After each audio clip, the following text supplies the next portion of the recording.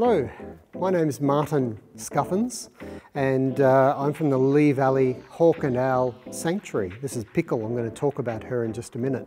It's an absolute pleasure to be here with the Melton Lifelong Learning Festival and to talk about my pet subject, so to speak, which is birds of prey. And I've been working with birds of prey for many years now. In fact, the first bird that I trained for hunting was when I was about 8 years old. That particular bird, she was a Muscovy duck. And I was so obsessed with this ancient sport of falconry that I trained this Muscovy duck to sit on my arm and act like a hunting falcon. It didn't work out very well. Nowadays, I specialise in spending my time with these remarkable and amazing predatory birds, the birds of prey. We also know them as raptors. Raptor is a Latin word and it means to seize a hold of something and carry it away. And this is a little bit of an indication of how these remarkable little predators live their lives. They do most of their hunting with their feet. So one of the most important adaptations of birds of prey is their feet. They have 3 toes facing forwards and 1 toe facing back. And each toe has a very sharp claw, which we know as a talon. And as it happens, I have a talon here with me. I'll just reach down to my prop box and I'll pull out my talon. This is a talon, a replica talon from a golden eagle. And you can see how long and how sharp that is. Ooh, you wouldn't want to be grabbed by one of these birds. Their feet have about 250 pounds of pressure per square inch. So when an animal is grabbed by an eagle or a hawk or a falcon or a bird of prey, it's almost impossible for that animal to escape. And inside those toes are tendons which are designed like a ratchet mechanism. So when they grab their prey, the feet are literally closing and locking in position. Pickle here's got her toes very tightly locked on my glove here at the moment. And these talons are driven in to their prey very deeply indeed. And it's almost impossible for that animal to escape. So that word raptor, a Latin word for to seize a hold of something and carry it away, is an indication of how these birds actually hunt. Having grabbed a hold of their prey, they then use their sharp beak to finish it off. Pickle's being very gentle with me here now. That beak though is very powerful and capable of great damage.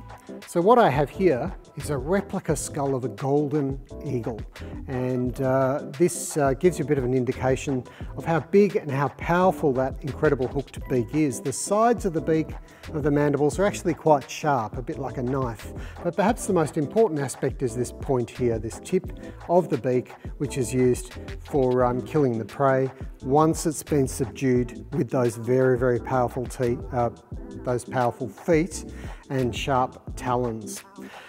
This is all very well and good. They have very large, powerful feet for catching their prey, and they have a beak to finish them off once they've caught them. But first, they have to find them. So perhaps one of the most important adaptations of birds of prey is their eyesight. Look how big those eyes are. And when we have our birds out, you'll be able to see how large the eyes of a bird of prey are. Well, eagles have eyes which are about as big as a human eye, about the same size as a human eye. Proportionally, compared to their skulls, they're much larger. So if we had eyes that were the same size proportionally as an eagle, our eyes would be the size of oranges. They take up about 40 to 50% of the skull. These very large eyes let in a lot of light, just like a camera lens, and that enables the bird to see very long distances. In fact, an eagle, when it's looking for its prey, can see a rabbit from 1.5 kilometres away. We can see a rabbit from about half a kilometre away. So roughly speaking, their eyesight is 3 times better and more powerful than our own eyesight. The largest bird of prey in Australia is the wedge-tailed eagle, and I have a wing feather here from the left wing from a wedge-tailed eagle. And the largest eagle ever measured, depending on who you believe, had a wingspan of approximately 2.3 metres. That's wingtip to wingtip, 2.3 metres. Now compare that to an Andean condor, and it's somewhat smaller. An Andean condor is the largest bird of prey on the face of the planet. They have a wingspan of 3.35 metres, but the wedge-tailed eagle is pretty big at 2.3 metres, wingtip to wingtip. If the bird's flying into the sun, it's only about half that, because the bird has to fly with one wing held like this. That joke is very hard to do with a bird of prey on your fist, and not very fair, is it, Pickle? And not very funny, sorry about that. So the wedge-tailed eagle is a very, very large bird of prey. Not the biggest eagle on Earth, but certainly has the longest wingspan of any eagle on Earth. Now the bird I'm holding here is, as you can see, a much smaller bird than the wedge-tailed eagle. She's a species of falcon, and we have 6 falcon species in Australia. The smallest is the little Australian kestrel, and I'm going to talk about that bird a little more very shortly. But first of all, this bird here is an Australian hobby. Her name is Pickle, and she's a female. She's about 4 years old, and she's a bird hunter. So this is one of the top guns of the bird world. Falcons are very much adapted for speed, high-speed flight. So Pickle here has long pointed wings. In fact, her scientific name is Falco longipennes. That means long feathers. She has these long sickle-shaped wings. Falco is a Latin word meaning sickle-shaped. What I'm going to do now is I'm going to give Pickle something to eat. And what I'm going to feed her is actually another bit of bird, like a bit of chicken, but it's quail, very gourmet for Pickle today. Obviously she can't eat at the moment because she's wearing a hood. She can't see. That hood just keeps her quiet while she's travelling to and from displays and for this kind of work. So the hood will just keep her quiet, and until I'm ready for her to appear. I'm now ready for her to have something to eat and to say hello to us. So I'm going to put the food, which is a quail wing, into my glove. She knows something's happening. She knows there's food there, and I'll take this hood off. Hoods are a very ancient piece of technology. These have been used on falcons for hundreds and hundreds of years. And in fact, falconry, the sport of hunting with these birds, was so popular in the Middle Ages that many of the terms and the words and the vocabulary associated with this sport have found their way into our language. So if you've ever been hoodwinked, guess where that came from these falcons wearing a hood. So there's Pickle eating her food. I'm just going to pop that down there. And she's going to hold it down firmly with those feet, those long bird grasping toes, and she's going to tear at the meat with her beak. You'll notice that she has very dark coloured eyes. The dark eyes of a falcon act like sunglasses and help them to hunt when they're in open country. So a very important adaptation for an active hunting bird that hunts in open country. These little hobbies are very, very manoeuvrable. In fact, they've been observed catching dragonflies on the wing. So extremely fast and agile flyers, and a common resident of our cities and towns because they like to eat small birds. And when you're walking around Melton or walking around Melbourne or any other city, you're likely to see a lot of sparrows and starlings around. So that attracts hobbies into urban areas. Sadly, they often have accidents as a result. Common accidents for hobbies include hitting glass windows. Birds don't understand glass. So sometimes they will concuss themselves on glass windows, flying into power lines, and also being struck by moving vehicles. So an urban environment can be a productive environment for a little Australian hobby like Pickle here, but unfortunately it's also a dangerous one. And you will notice with Pickle, probably a bit hard with her dodgy wing on this side, but if I turn around, you may notice that her right wing hangs a little bit lower than her left wing. And that's because Pickle had an accident. We think that she was struck by a car and she broke that wing. And unfortunately, she'll never be a perfect flyer as a result. So consequently, she's a useful education bird, but would probably not survive in the wild due to that slight flight impairment. I do fly her, and she's pretty good. She flies at about 80% of the capacity of a wild hobby. And in fact, I can categorically say, because she's worn a GPS while we were flying her one day, and her personal best in terms of speed in the air was 101 kilometres an hour. So she's pretty quick. Okay, so hobbies are very intelligent little birds, and at the Leigh Valley Hawk and Owl Sanctuary we try and train our birds to do everything voluntarily wherever possible. The hood is very useful because it keeps the bird calm. So if you need to take it to the vet or you want to go out flying and the bird has to ride in the car, like Pickle does, then the hood helps keep them calm. So I've trained Pickle to more or less put it on herself, and you'll notice as I hold it out that she will lean forward and even put her own head voluntarily into the hood. There we go. So that's on, and now Pickle is ready to go home. The smallest species of falcon in Australia is the Australian or Nankeen kestrel. And now I'd like to introduce to you Jetta, the Australian kestrel. And as she flies, you'll notice that she's got some beautiful adaptations for her way of life. For example, she has a very, very long tail, a long fan-shaped tail. That's her rudder and her brake. The Australian kestrel is the world's master of hovering flight. This is the type of bird that you frequently see over grasslands. And when it's hovering in the air, it's able to maintain a very, very steady position. In fact, studies have shown with Jetta and one of our other kestrels in a wind tunnel at RMIT, we've managed to demonstrate that they're able to hover in a 30km/h turbulent wind with only 1 millimetre of head displacement. So they really are the world's master of hovering flight. Now, kestrels have amazing superpowers. Not only can they fly, not only can they hover, but they have some more superpowers to hunt the kind of animals that they like to hunt as well. In fact, they're specialists of hunting other animals on the ground. The hobby hunts airborne prey, other birds. Kestrels occasionally might catch another bird, but more often it's going to be things like mice on the ground or skinks, or maybe insects, large insects like grasshoppers, and crickets are also a favourite prey of the Australian kestrel. And to catch those, they'll hover, so any point in the sky is a potential vantage point from which they can hunt, and then they bring in their other superpowers into play. So one of their amazing superpowers is the ability to see ultraviolet. So when a mouse runs around on the ground, it leaves a trail behind it of urine. And that sounds a bit gross to us, but that's the roadmap for the mouse. When the mouse wants to go home, it turns itself around and starts smelling its way down its own urine trail to get home. It's a roadmap. It finds its way home in that way.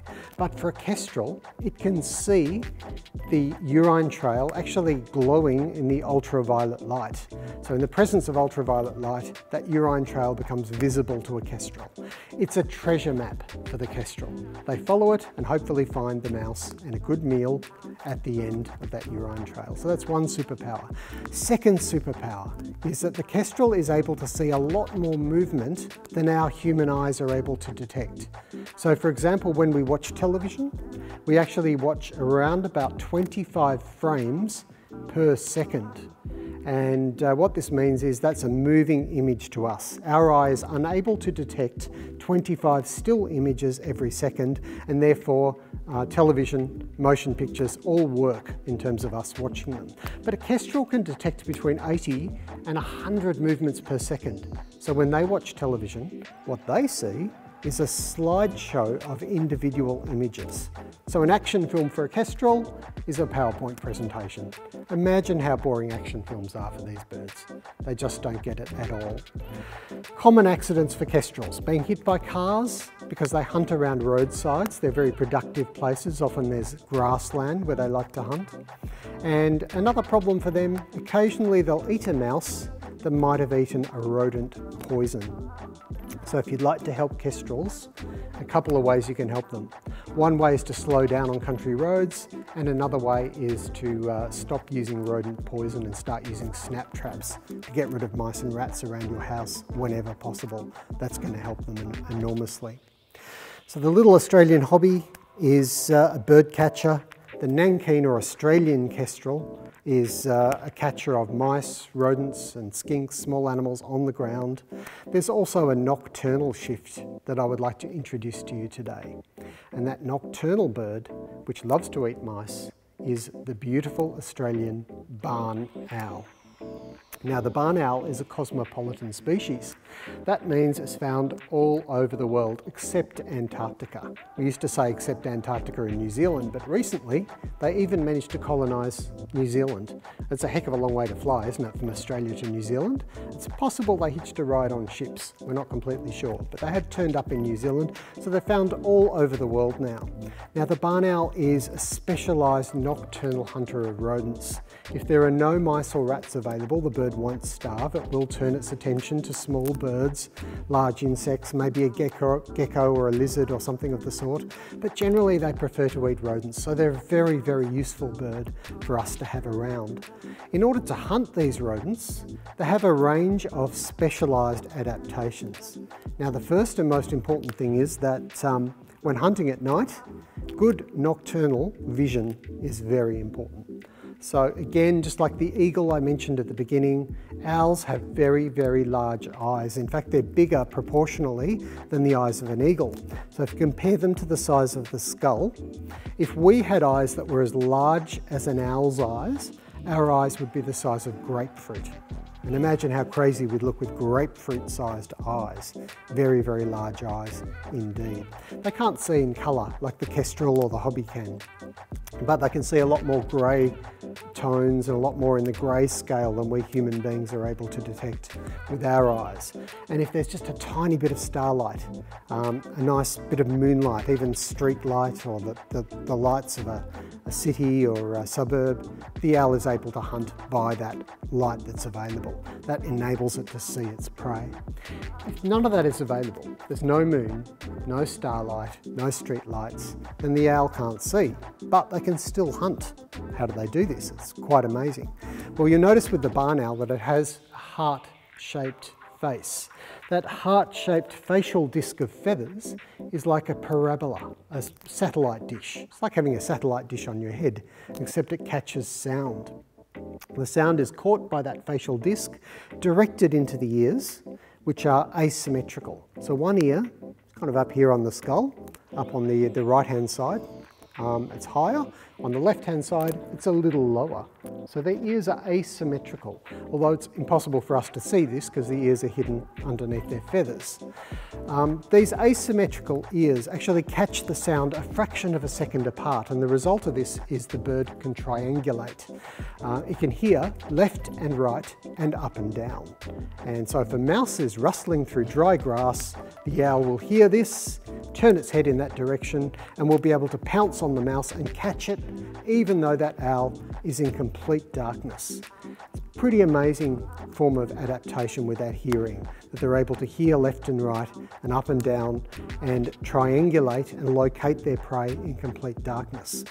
Now, a problem with the owl's eyes is that because they're so large, because they're the size of, grapefruit if they had a skull our size, very large eyes, 50% of the skull is taken over by vision, they're locked in place. So an owl is incapable of going cross-eyed. An owl will never be able to pull a crazy face because it's not able to go cross-eyed or move its eyes individually in the head in the way that we human beings are able to do. So to make up for this, they have a very flexible neck. And you may notice on our barn owl, who by the way, her name is Elkina, Elkina is able to turn her head around a very long way. In fact, she's capable of moving her head on a rotation of 270 degrees. So not quite 360, not all the way around, but she can turn her head around 270 degrees. She has twice as many vertebrae in her neck as we do, so don't try this at home. You probably hurt yourself. Now, a major problem for owls, first and foremost, rodent poison is a huge danger to these birds. So again, if you can change to snap traps in your own homes instead of using rodent poisons, that's going to help these birds to survive in future. A study in Western Australia came up with several individuals of southern boobook owl that had up to 5 different varieties of rodent poison in their bodies around the city of Perth. So we need to do something to become better neighbours for these birds. So change to snap traps, don't use rodent poison, slow down on country roads, and also, if you possibly can, learn what to do if you find an injured bird of prey, or really any injured wildlife. The first thing with birds is, some people will find an injured bird and they'll pick it up and they'll put it into a wire cage. Please never put a wild injured bird into a wire cage. It's likely to thrash around and damage its feathers and also cause injuries to its face. It will be stimulated by everything it can see around it and try and escape. A cardboard box is ideal. So if you find an injured bird of prey or another injured native bird on the ground, throw a blanket over it or a towel or a jacket or a jumper, pick it up, put it into a cardboard box. Having secured in that way, and obviously if it's a wedge-tailed eagle, you're going to need some help. So maybe skip this stage if it's an injured wedge-tailed eagle, otherwise you might end up hurt.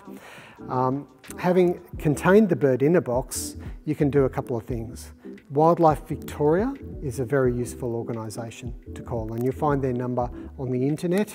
From memory it is 8400 7300. I'm 99% sure that's correct. Wildlife Victoria 8400 7300.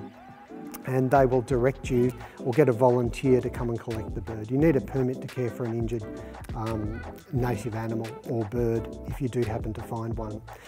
If you can't get a hold of Wildlife Victoria, then try your local vet. Usually local vets will have a list of wildlife shelters or carers that can then look after the animal. Take very careful note of where it was found so that it can be released later on and it can go back into its own territory or back to its own parents. That's very important. Sometimes vets forget to ask that, but if you could write down where the bird was found, that would be an enormous help. Most importantly, if we want to look after little birds and animals like Pickle, many of which have become endangered through the activities of human beings, then there is one very good way of doing it, and that's to look after the habitat on which they depend. Wildlife is now living cheek by jowl with an ever-increasing human population, and many of them are not faring too well as a result. If we want to look after these animals, if we want our grandchildren to be able to experience just how beautiful and magnificent the beautiful little Australian hobby is, or the wedge-tailed eagle, we need to look after the natural environment on which they depend. And to finish up, I'm going to give you a little bit of a maths equation. Let's call it algebra. That's another really bad joke, by the way, algebra. Species minus habitat equals extinction. It really is that simple. Take away the habitat of these animals and they will disappear forever. And no doubt our world will become a less happy place and a sadder place in which to live.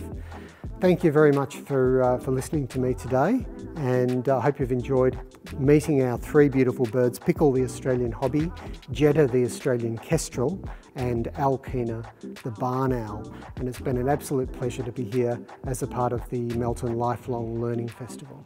Thank you very much.